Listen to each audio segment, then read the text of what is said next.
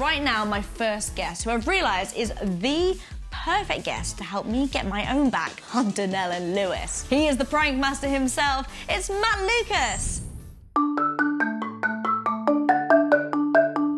Right, Matt, I need some help. I need to prank two of my other Ultimate Playlist presenters. Have you got any thoughts for me, please? Yes, I do. I know about pranks because I've just written a book about pranks. Would you like to see the cover of the book? Yes, please. My very, very, very, very, very, very, very silly book of pranks. It's lots of pranks that you can do, number one. And number two, it tells you all about the history of pranking. It tells you about famous pranks. And then throughout the book, there's me making silly comments all about the pranks. One of my favourites is to get a load of mashed potato and fashion it into the shape of a bar of soap and then put that next to the shower. Yeah, you'll get mashed potato all over your bum. Which one can I do to get my own back on the boys? Well, one thing you could do is have a casual conversation about food and say there's a bit of a pasta shortage. And then what you do is you go on YouTube and you find a clip of an episode of Panorama, and they did an April Fool's where they told people that spaghetti grew on trees and that there was a spaghetti harvest. And so, yes, of course, spaghetti grows on trees. Brilliant. I think that'll do the trick, you know. But also, what I would like is for you to take part in one of our legendary Ultimate Playlist challenges. Are you up for one? I'm up for it. Right, Matt, here's how the game works. We've both got some statements, some of which are true, but some of which are naughty little lies. We're going to read them to each other, and we've just got to guess who is liaring. Are you ready to play? I'm ready to play. So, even before Bake Off, I was a bit of a cake expert, and I made Paul a cake for his birthday on set. What kind of cake did you make for Mr. Hollywood? I made a Black Forest Gatto, because I know that's his favourite. I know that's his favourite as well. I remember him saying that. What was Paul's reaction? Maybe a week later, I said, how was it really? He did say it was a little bit underproved. You're lying. Do you know how I know that? How? Because isn't proven for bread? Oh, yeah, maybe it is. Liar! I'm going to say it's a lie. You're right, it is a lie. I can't bake.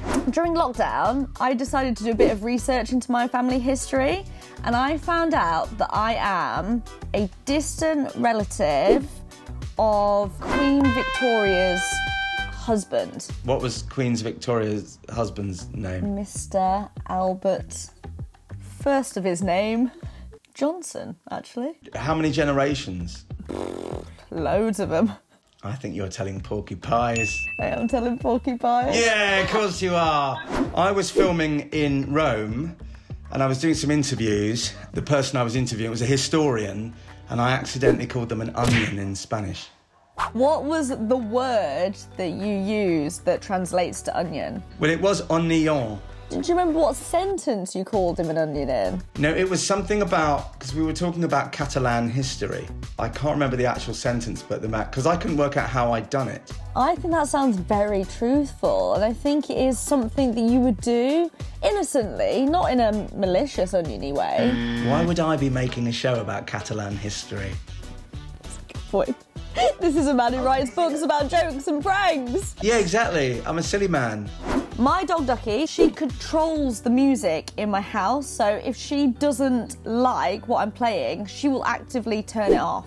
If a song comes on, she whacks the laptop with her paw and it pauses it. Have you noticed that there's a type of music that she likes and a type of music that she doesn't? Dogs love reggae, I found out. It's true. Because I was going to say, why don't you put some music on and let's see what happens? Ducky, enjoying this? Oh. Oh, look, she's angry. Look, she's angry. She's clearly too tired to actually turn it off. But did you see, then when I put Dua Lipa on, she was like... I think you're telling a lie. I'm actually telling the truth, although clearly Are you? What has happened today has not actually worked. But usually she will literally whack it off if she's not interested. Right, do you know what? We should never, ever, ever let a prank master back on the show because you managed to fool me good and proper.